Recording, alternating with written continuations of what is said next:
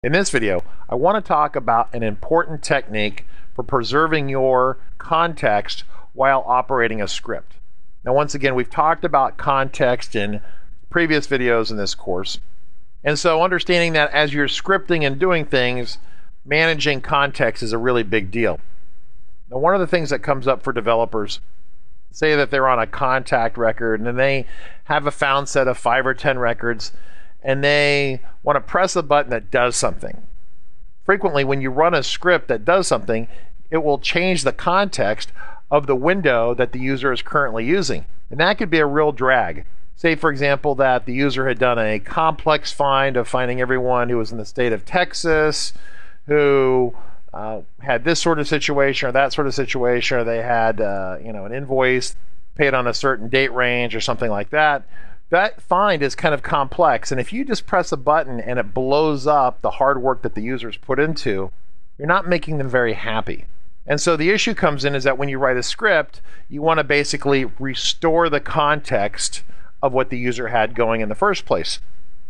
Now, this development technique is known amongst more intermediate to high-end FileMaker developers, and that is the idea of not necessarily restoring the context, but maybe never destroying it in the first place. And what I mean by that, a good example of this is this dashboard charts here that are updated with this script down here.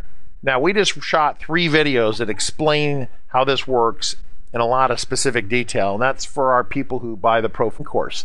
That being said, one of the little snippets in there that's really valuable to everyone is to understand that if you're going to do a lot of finds and sorts and calculations and things like that, and you don't want to monkey too much with the current window or the current layout, what you do is as your script begins, you actually run a new window command over here, and then you do all your work over here. You do a find, you go here, you go here, you go to a maintenance screen, you do this, you do that, you jump around. And when you're done, the final results of whatever you are doing, you're going to save into a field, maybe a global field, maybe save it into a variable. I don't know. But the point is that once you're done, this window that you've been kind of abusing in your script, you simply close it and leave it. And so the original window that the user was using is preserved. Now, that can result in some interesting window flashing as the script executes. Say, for example, that I run this script right here, and I'm going to have it actually pop the window and do all the calculations for us. And if we see that window, you're going to see a lot of flashing. Now, it did happen pretty quick there, but if you watch it, this window pops, it flashes, it blinks, all this stuff going on up top. You see that? I'll do that one more time so you can see all that flashing. And one of the things that users dislike is they don't like a lot of spastic flashing going on. I mean, I guess it's good that they know that FileMaker is doing something and it's busy being productive, but it's not overly professional.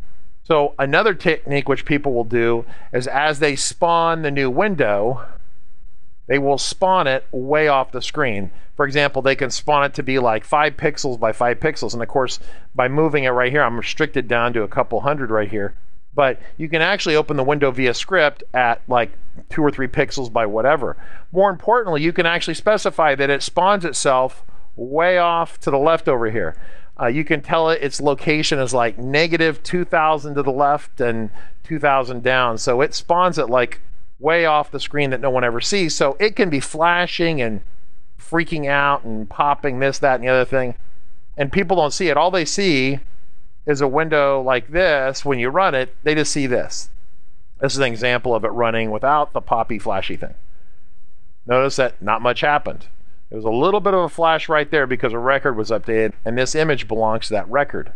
But pretty much, there's not much of a flash. In fact, normally the only thing you would see flash is these charts being updated.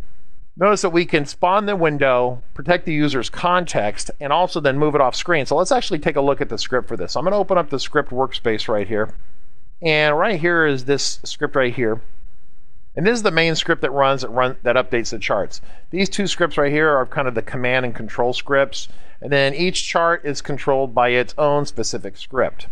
Now, in this command and control script up here, what you end up having is that spot where we actually spawn a new window. And we do this because we spawn it in here in this window, and then all these other scripts, as they're running, take advantage of that new window. And what we can do is most of the time it's spawned in a location that's -2000 and -2000 from the left side of the screen, so no one ever sees it. It seems like this is kind of an imaginary area, but as far as the computer is concerned, it's real because we gave it precise coordinates for where the window originates. It works. We could also have made it a certain size, but we didn't bother given the fact that it was already hidden off screen. So I say okay.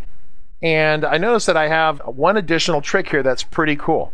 And that is the fact that I've used a modifier key here. And this modifier key is handy when doing diagnostic script work. And what we understand is that most of the time when people run this, we want it to spawn the window and hide the window.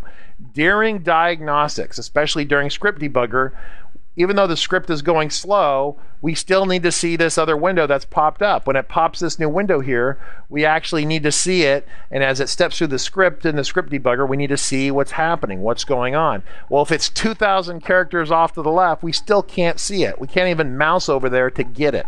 So what we do is that we put a little trap right here that says that we get the active modifier key that's being held down on the keyboard. So if the shift key or option key or alt key or whatever control key is being held down, if any of them are being held down, then it spawns the window in the same location that the current window is on. So it'll spawn it right here next to it. It would spawn it, in fact, right on top of it. If we don't hold the modifier key down, then it spawns it off to the left. And actually in FM Starting Point, we're leaving this in there because it's kind of handy and it's a useful diagnostic tool.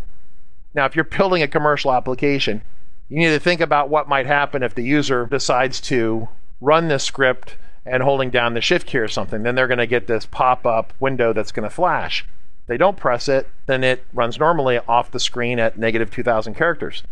You just have to decide yourself if that's important for you to conceal, or what is the likely outcome if they press and hold the shift key down. If a user is pressing and holding a modifier key down and they're pressing a button, they're looking for a different outcome. They're looking for something different to happen. So just keep that in mind. So this is a handy trick to preserve context, then to hide the window out of the screen so people can't see it. And then the third trick is actually to use a modifier key to detect if you want to actually have it visible, so you can step through kind of a diagnostic with a step-by-step review with the script debugger.